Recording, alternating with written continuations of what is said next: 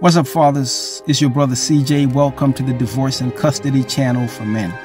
Today, let's talk about 3 reasons to get a divorce. Now, getting a divorce is a really hard decision to come to, but it's one that we must be able to come to when we see these 3 things happening, because likely these things are not going to change. So with that, let's get started.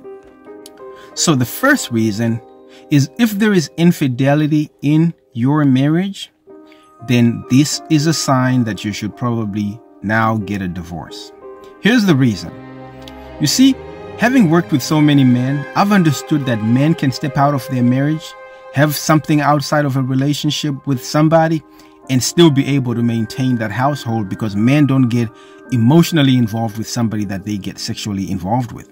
I'm not saying that that's right, but that's the nature of men. Women, on the other hand, if they get sexually involved with someone, there is a build-up to that. It means they've become emotionally invested. And when someone is emotionally invested in a relationship outside of their marriage as a wife, it doesn't matter whether that person tells you that that's what they did. When that happens, it means that your relationship is officially over. A lot of people will try to get counseling and try to work those things out, but essentially, because she has disrespected you to the point of stepping out and sleeping with another man, or some cases, several other men, it really means that that relationship is over. And that's probably the first sign. The second reason, and probably one of the most important for men, is disrespect. When you are in a relationship with someone who is consistently disrespecting you, whether in private or in public, especially in public or in front of your children, in front of your family, when that happens, it means that the relationship is all but over. You see, women want love. Men equate love to respect. So when you're not getting the respect that is expected to be received from a spouse, essentially, it's just a matter of time before that spouse will step out on you, and then that relationship is over. When you recognize consistent signs of disrespect and you address that situation and nothing changes, it's probably time for you to get a divorce. Now, here's the third thing, and I think probably the most important.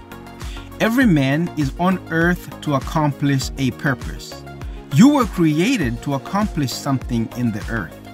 And what happens is sometimes you will pair yourself with someone who is not interested in pushing you to helping you to becoming who you're supposed to be. In other words, they become a Samson and Delilah in your life. They become the opposite of what a supportive woman would be or should be in order to spur you on to become the kind of person that you must become. That person begins to divert funds into doing things that are supposedly fun, but they don't push towards your purpose. They begin to oppose everything that you do, so that whatever you do seems like it's a useless attempt. They begin to put you down. They begin to shoot down your shot. Everything that you're trying to do, they start to discourage it. Whatever you do in your household to encourage your family to grow, to become something more, they discourage that. When you see that happening, that's not going to change. And unfortunately, what it does is, because that person is the closest one to you, the people in close proximity to you will account to your success or your failure. So if you see that the person that is closest to you, in this case your wife, is not adding value to you, is not encouraging to you, she's not respectful to you, and if she starts to step out on the relationship, now you know you have everything you need to file for divorce. So now, with all those things I just said, a lot of people will wonder, well, they've been through 3 of those things and have never filed for divorce. Well, why is that? Here's what happens. A lot of guys, they have like a scarcity mindset. They think that this is the only wife, the only woman that will love them. This is the only person they will get. And so they choose to settle with that person. But this channel, what we do, we want to help you to establish that you are a man of value, and that you are valuable in this world, and that you are here for a purpose, and that your purpose is greater than being in any relationship, any marriage.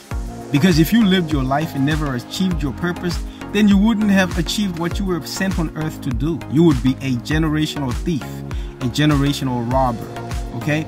And that's the reason why I say you can let a person go, and you can start over again. And guess what? You can accomplish the one thing that you're meant to be, and that is your purpose on earth. and you will find a much better woman than the one that you had, because you've got to have that abundance mindset and know that there is more out there than what you already have. Okay? All right, fellas, I hope that helped. I have the ebook, The 10 Things That Your Lawyer Won't Tell You About Divorce and Custody. I think it'll be an interesting read. It has much more information based on the things that we have just talked about and what we talk about generally on this channel. You can get that at this link. If you also want coaching for your personal situation, your custody and divorce situation, there is a link right here, and you can email me and we can help you with that right away. Now, in the meantime and in between time, please hit that like and subscribe and share this video if it has helped you in any way. And also, don't forget to smash that notification bell for any new videos. And in the meantime, it's CYA. Cover your assets.